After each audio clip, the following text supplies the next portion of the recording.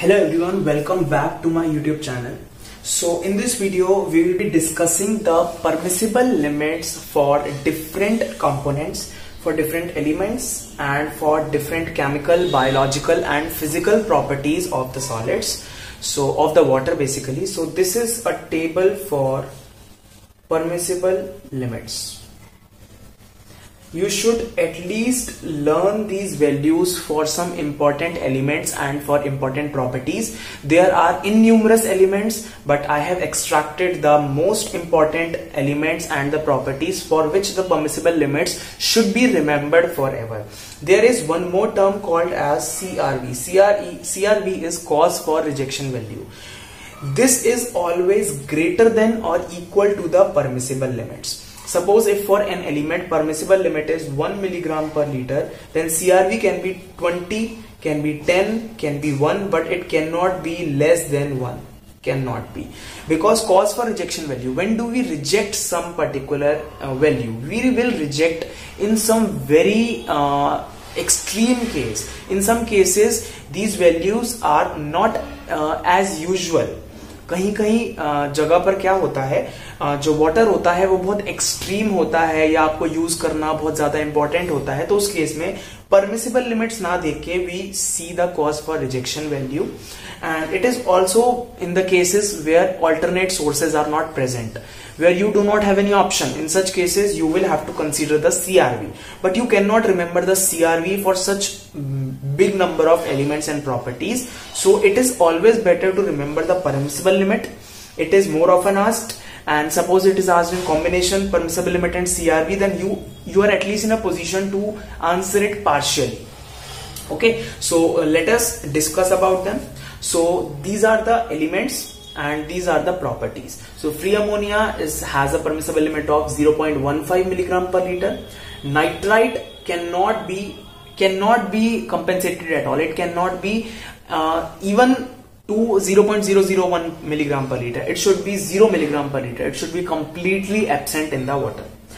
Nitrate 45 milligram per liter. Then fluorides 1 milligram per liter. Copper 0.05 milligram per liter.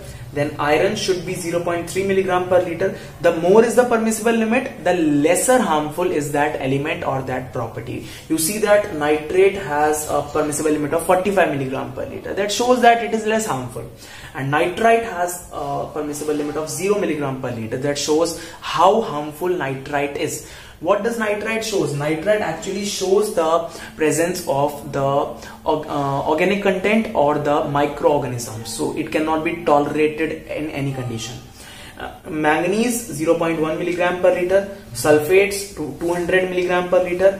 Silver, again it is harmful, 0.1 milligram per liter. Mercury, very harmful, 0.001 milligram per liter. Lead, very harmful, 0.01 milligram per liter.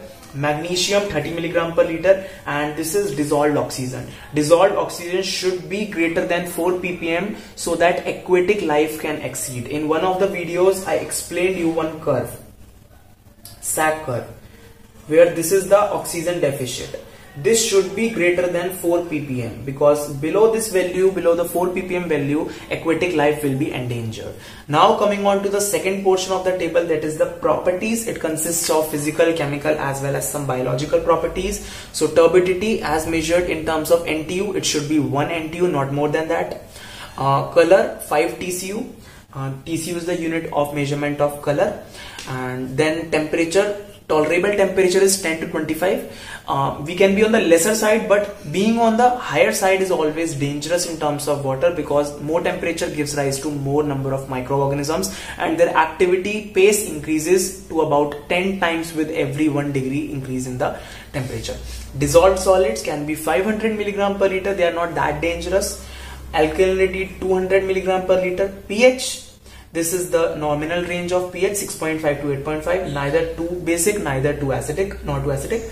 Hardness 200 milligram per liter when measured in terms of CaCO3. We always measure the hardness and alkalinity in terms of CaCO3, because this has a molecular weight of 100 grams and it makes the calculations easier. Chlorides 250 milligram per liter. Taste and odor 1 ton, 1 ton. Then oil and grease 10 milligram per liter. BOD 5, the 5-day BOD, the standard BOD, this is called as standard BOD. So this is 20 milligram per liter. COD, chemical oxygen demand, should be 250 milligram per liter. And MPN, most probable number that is used for coliform checking, it should be 1 per 100 millimeter. This is very dangerous, very dangerous. So this is all about the permissible limits, and check out many more videos on environmental engineering. Thank you everyone.